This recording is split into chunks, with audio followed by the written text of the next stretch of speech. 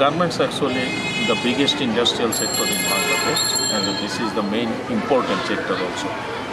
There are 5,000 factories in Bangladesh on which more than 4 million workers are working, and this is, in one way, this is the biggest industrial sector. In other way, this is actually the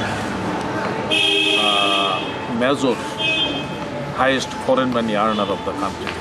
This sector actually covering 81% of our total export. We actually organize many places health camp jointly with the GK and some training program for the workers factory level and our organizer through GK, so that this organizer can provide some first aid treatment for the workers.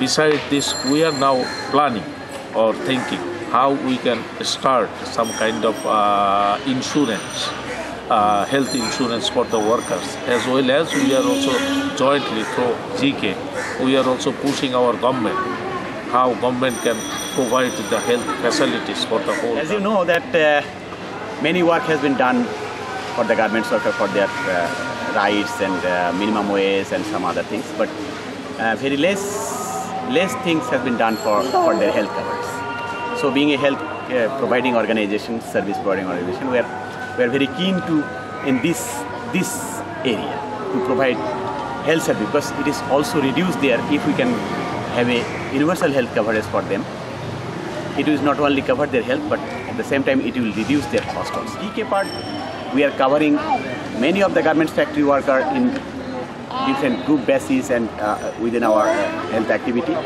But we are also organizing now, or we are raising voice to make them in a bigger health coverage.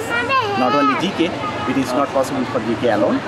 If really we want to bring them within the health coverage under the insurance system, something, then it needs to be involved the owner association and also the government.